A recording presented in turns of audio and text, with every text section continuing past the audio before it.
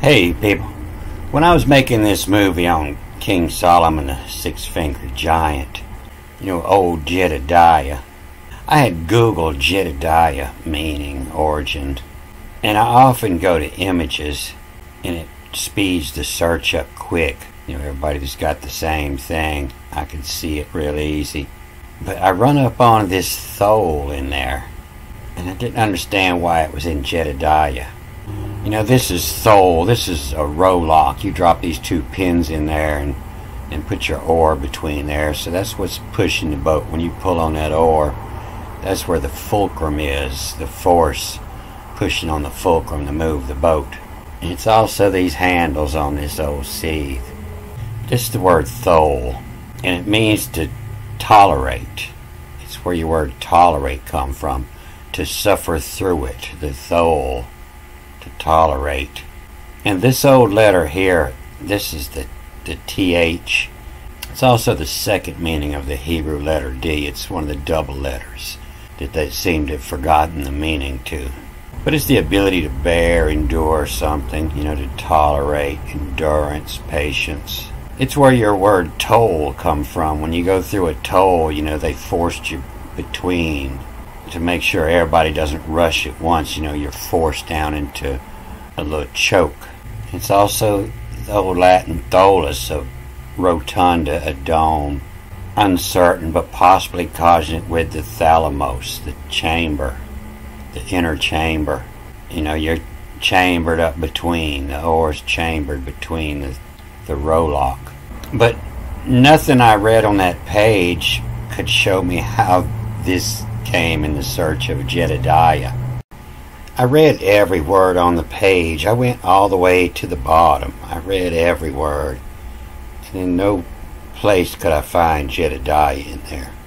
So I googled Jedi meaning fulcrum and got poor results, not a whole lot.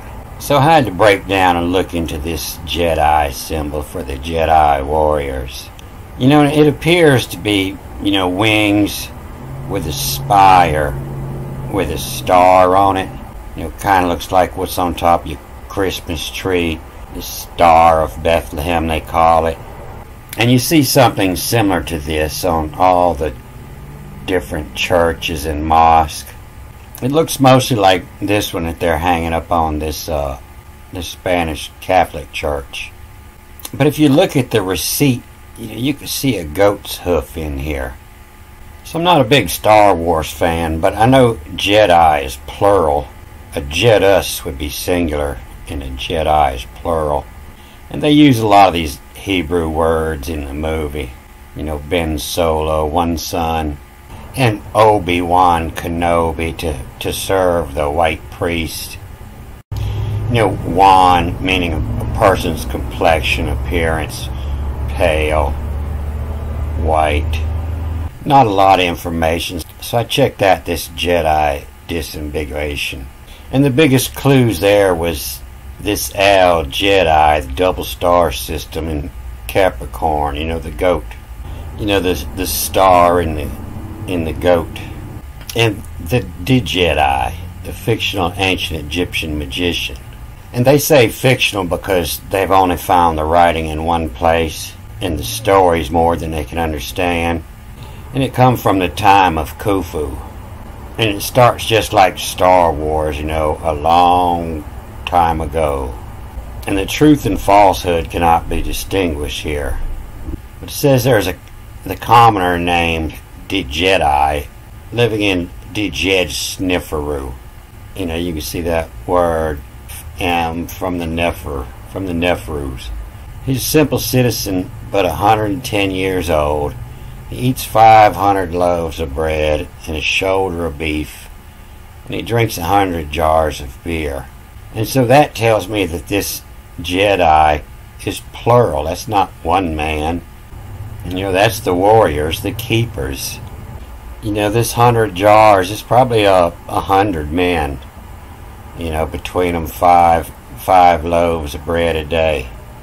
And this special force of the keepers, has been around for 110 years. And he arranges his journeys during the first month of the Shmo.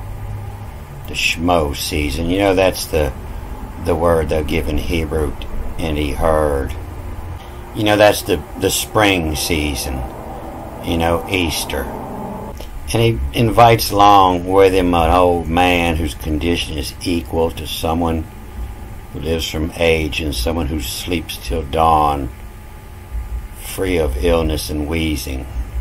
For aging is the time of dying. You know, when you get old, that's when you start dyeing your hair. So this old Jedi, you know, is an optical double star. You're looking at 2 stars. That's why it's so many legs. Constellation of the goat. Come from the Arabic old Jedi, the billy goat or kid. You know, in Capricorn over here, you know, you have Saturn, the old man with the seed. You know, Saturn sits over here at this fulcrum. You know, the head of it is here. You know, as the sun moves around, you know, he steps in here and the head is here. And then Aquarius steps in. He's sitting at the fulcrum where Easter is here between Taurus and Aries. An old Jedi, he eats on a side of beef, which is this old Alpha Capricorni, the second star of the ox in the Chinese astronomy. You know, he's here eating on the side of beef, where the Chinese were seeing this as an ox instead of a goat in Aquarius. They were seeing the ox here. So he sits here eating on this side of beef. You know, that's where Saturn's sitting today. It's sitting in its home in Capricorn, Aquarius. You know, Saturn sitting here, his home is in Capricorn, Aquarius, between the Rolocks. You can see Capricorn and Aquarius. Aquarius is the Q, the center, and Capricorn is the P, which is also the PH. Both of these are the PH or the Q. So this ox was the second month in the Chinese zodiac. You know, zodiac is coming from the ancient Greek term referring to a circle of little animals. You know, in the Greek, in this word, they said loincloths. This is peri, zomata. And if you translate this zomata, you know, it comes out to animals, you know, around the animals. You know, the animals are the zoo in the day to give. The animals of the day to give. You know, the rat comes first and then the ox. And that was according to the great race held by a great deity to determine which creatures in which order would be the namesake of the 12-year cycle. It was run and swim, and the finishing line being across a great river. And so the rat jumped on the ox's back to get across the river. But when he got across the river, the rat jumped off his nose and beat him across the finish line. And this Chinese zodiac also works in the sexagenary cycle that I talked about in that movie of Solomon's a six-finger giant. So the difference in the Asian astrology and our astrology is we look at where the sun's at as our sign, but that's where your word sin comes from. You see this Hebrew word for Beijing, China. The word China is sin. That's the sinners. And that's the moon. Their astrology had to do with where the stars that you would see at night, not the stars that you couldn't see where the sun was at. And so sin is the moon. And so wherever the moon's full at, you know, that's when the moon's full, it's going to tell you where the sun is opposite of it. So that's why their astrology reads different, because they were the sinners. They worked off this lunar calendar, the 28 mansions. And this is the 28 mansions around the outside. And it's the same as the tortoise shell. You know, you have your 28 around the outside, and then you have your 4 seasons of 3 months, and then you had your center, the 13. And that's where this letter Q, this is the same letter used in the spelling of China, and it's where our letter Q come from, meaning the center or the 5th direction. You know, you have 3 months in each season here. 28 days. And then the Q, the 13th, the center. And then that was improved in the Indian astronomy. It's called the Nakshatra. And that's the ones the Indians came in as Arphaxad after the flood to teach astrology, astronomy. You know, at the time of the construction of the Tower of Babel, you know, after the flood, an Indian of the race of Arphaxad made his appearance, a wise man, astronomer. And it was he who first instructed the Indians in the science of astronomy. You know, Shem was 100 years old when he first created Arphaxad the second year after the flood. You know, that'd be in Genesis 11 around the Tower of Confusion. You know, confusion coming from Confucius. You know, Confucius, he lived on top of the mountain. You know, and if you had a question, you had to crawl up the top of the mountain. And he always answered your question with a question, and it left you confused, you know. When the English got there, they said, "Who's that on top of the mountain?" I don't know. He confuses us. He confuses us. Thus, the Tower of Confucius, the Tower of Confusion, when everything was changed.